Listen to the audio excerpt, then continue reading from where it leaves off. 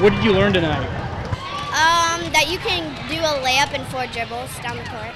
It's not every day you get to learn from one of the greatest women's college basketball players of all time. When you're shooting, you never take your eyes off that target. But Missouri State legend and Hall of Famer Jackie Stiles brought her camp to St. Joseph. My number one goal when I run my camps is for them to have fun, because you're not going to spend time at it, or you're not going to work at it if you don't love it and you don't have passion. So I wanted to really have fun at the camp. And I just can remember when I was their age and I would go to a camp and maybe somebody I looked up to, if they said an encouraging word, how that impacted me, and it lasted a lifetime. For 2 hours Tuesday night, 150 campers received one-on-one training from the basketball legend, giving them some pointers to help with their game. Probably doing some dribbling and working on your handles and shooting every day.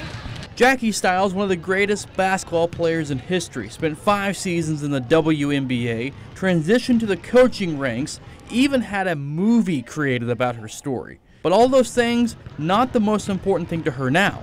I tell the kids that if you work hard and you believe in yourself and you lift others up, I mean, you're not going to accomplish anything great without other people helping you. And so I always say, if you want to be good, focus on making yourself better. But if you want to be great, you got to help those around you be better. And so, man, it is, never did I think I would be where I am today, but that is credit to the incredible people I had supporting me throughout my whole career. Tuesday night's free camp filled up in just a few hours, with ball players traveling from all across the area wanting to learn from Stiles. And like any sport, each athlete is at a different stage in their development. So this camp, with the help of the St. Joseph Sports Commission, made sure every camper went home with a basketball.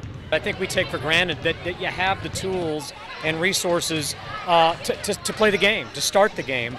It's one thing to have the ball, do you have the hoop? Or it's one thing to have the ball, but what type of shape's it in? You know, and so just to have that opportunity, and again, to come out and get instruction and learn some drills. It took Stiles years of hard work, practice, and thousands of made shots to become the basketball legend she is today.